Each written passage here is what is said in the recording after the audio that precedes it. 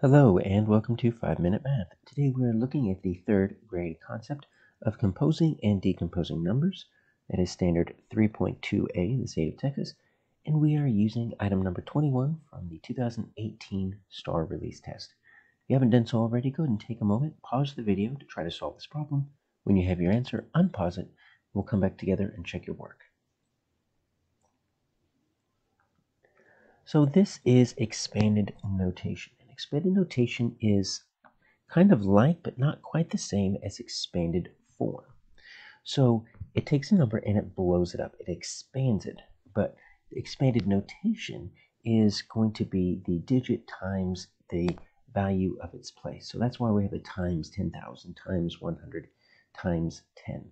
So we're looking for the standard form. That's just the number written in words. And we've got 4 different options. They all have a 9 and a 4 and a 1 and a 0 or possibly 2 zeros. So let's see how we can solve this. The long way is to literally just turn this into an equation. So 9 times 10,000. So we've got, let's see, we got 10,000.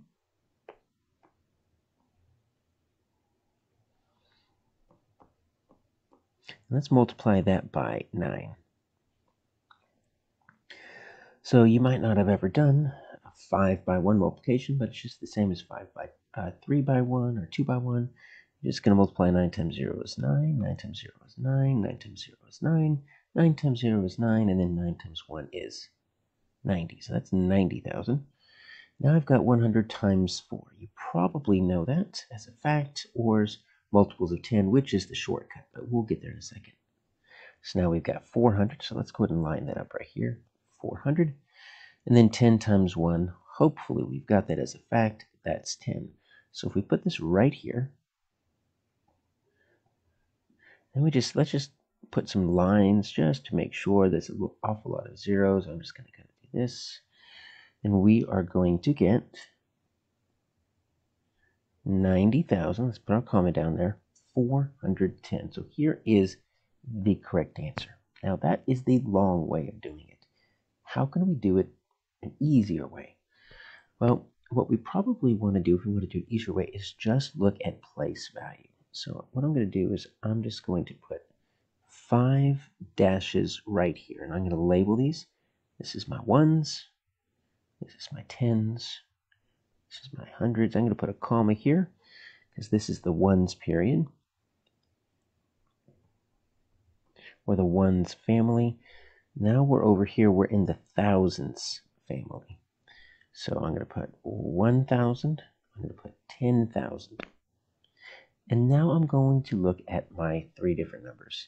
Because if you think about it, this right here times 10,000, that actually tells you which place value to put the 9 in.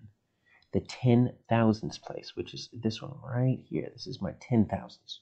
It's 5 over. So this is where we need to know our place value. So I can simply put a 9 in that 10,000s place because it tells me to do that. My next place is the hundreds place. And so here's my hundreds place right here. And so it tells me to put a 4 in the hundreds place. And then last, it tells me to put a 1 in the tens place. So times 10, we've got 1 right there. So I've got a 9, a blank, a 4, a 1, and a blank. So you don't have any value in the thousands place, put a 0. In the ones place, put a 0. So that's an easier way to solve the problem. You can also just do it as a multiplication problem. Let's look at some of these incorrect answers. So our correct answer is 90,410. Let's look at A. You see how we've got 410 correct? So this is correct here. The problem is this 9. They put this 9 in the thousands place, but as you see here, the 9 should go in the 10,000s. So that's the incorrect problem there. B has got all kinds of problems here. The 9 looks good, the 1 looks good, but it's this 4 that's in the wrong spot. This 4 is in the thousand spot in B, but you see this 4, it's 4 times 100, not 1,000.